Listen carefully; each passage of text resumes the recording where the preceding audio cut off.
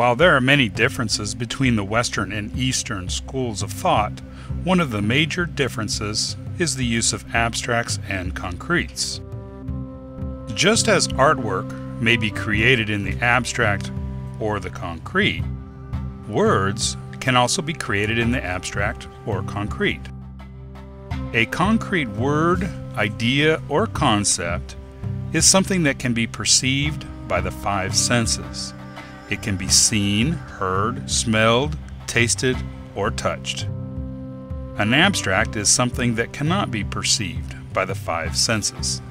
As the Bible was written from an Eastern philosophical perspective, it is important that we recognize that we cannot interpret it through our own Western philosophy. To do so would place a meaning and interpretation that may not be that of the original authors. Thorleif Bowman's monumental work, Hebrew Thought Compared with Greek, states, "The thinking of the Old Testament is primitive and hence can be compared only with the thinking of other primitive peoples and not with the thinking as advanced as Plato's or Bergson's." Victor H. Matthews explains how the culture of the Hebrews can be studied in his book, Manners and Customs of the Bible. One of the joys of studying the Bible is attempting to reconstruct the manners and customs of the peoples of ancient times. The gulf of thousands of years can be bridged, at least in part, by insights into their everyday life. These can be generated through the close examination of the biblical narratives and through the use of comparative written and physical remains from other ancient civilizations. George Adam Smith said, "The Hebrews were mainly a doing and feeling people. Thus their language has few abstract terms. Rather, Hebrew may be called primarily a language of the senses. The words originally express concrete or material things and movements or actions which struck the senses or started the emotions. Only secondarily and in metaphor could they be used to denote abstract or metaphysical ideas." These same concrete concepts of Eastern thought can also be found in primitive cultures today that have not been influenced by Western culture. Dan Everett presents a striking similarity between the language and philosophy of the primitive Piraha tribe in the Amazon and the ancient Hebrews. I'm going to talk to you about a people that are called in the literature the Pirahas, but who don't even know what that word means themselves. They call themselves the Hiaichehe, and they talk something like this, which means don't speak with a crooked head to me, speak with a straight head. And their language is called a straight head, and you guessed what our language is called, a crooked head.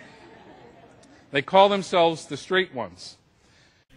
Another aspect of concrete thought is the method of conveying direction.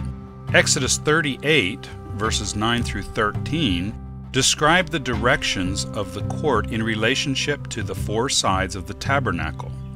The Hebrew words used for these four directions are Negev, meaning the desert region, Tzafon, meaning the unknown region, Yam, meaning the sea, specifically the Mediterranean, Kedem, meaning the region of the rising sun. Again, the Piraha tribe parallels this style of thought.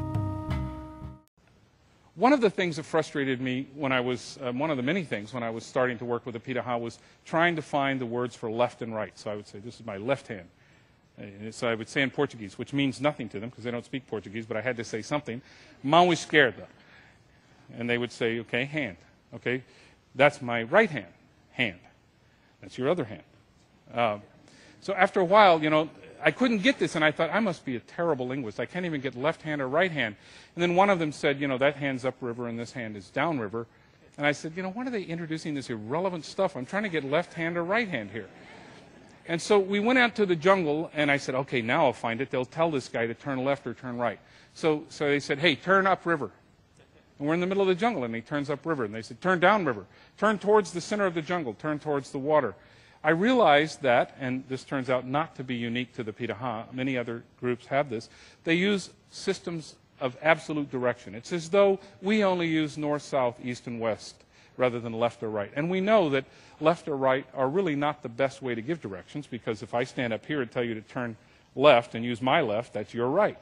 But if I tell you to turn upriver, where's the closest river? Well, if you were a Pitaha, you would know that. If you were a Pitaha, you would have a map of your local environment in your head.